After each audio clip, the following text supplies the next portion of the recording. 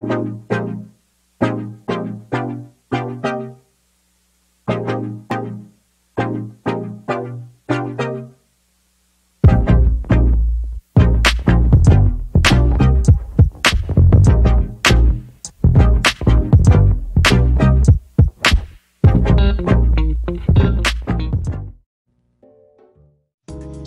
I am making a plantain bread, but instead of using plantain, I'm using block plantain.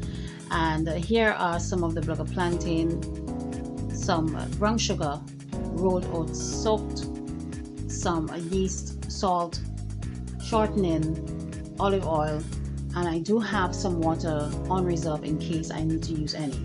Now, I am not a fan of block plantain, but because it's ripe, I am using it today in bread. So I am going to start off by prepping the block plantain. I did cut them up into smaller pieces and place them into a blender cup. Next, I will blend it for a few minutes until it is nice and smooth. And the reason why I'm blending it just as I would plantain is basically to get a smooth texture. So you want a smooth texture bread, you want to make sure that you blend your provisions such as those. So here it is, all done. I'm going to set that aside and move on to the next step. I'm going to start off by adding in my rolled oats to a mixer, and I did explain in a previous video as to why I soaked my rolled oats, followed by flour. I did melt the shortening slightly as it was very cold, and you want your ingredients to be at room temperature.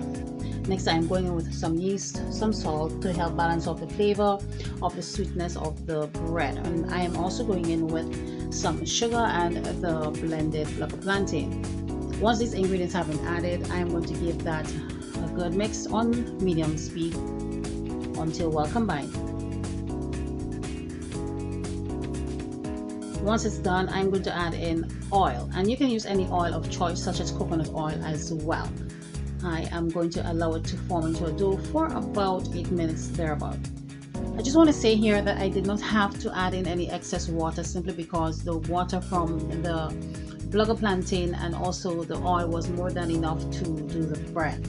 So I'm just touching it here to make sure that the consistency I am looking for, which is a medium sticky dough consistency, is the right one. Here I have a lightly greased bowl. I did place my dough into the bowl, and I'm going to allow it to sit in a warm place in the corner of the kitchen to double in size. Once that is doubled in size, I'm going to punch it down the middle and return it back to the mixer for 3 minutes to be kneaded. Once it's done, this is what it looks like.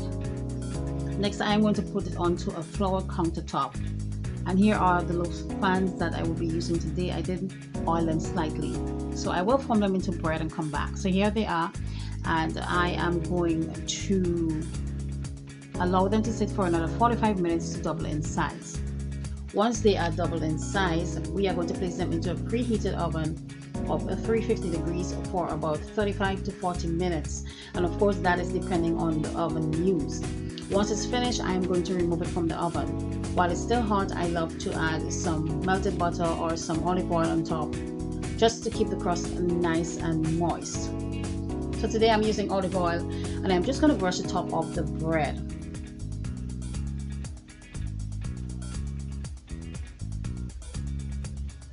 Once that is done, I'm going to allow it to cool slightly in the pans and then remove it and place it onto a cooling rack.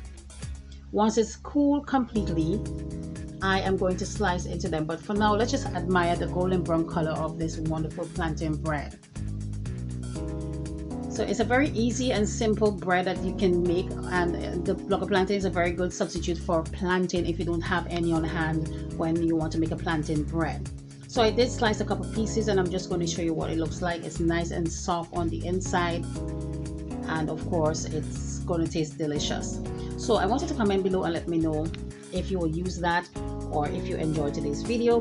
Kindly let me know also, and see you in the next one. Bye bye.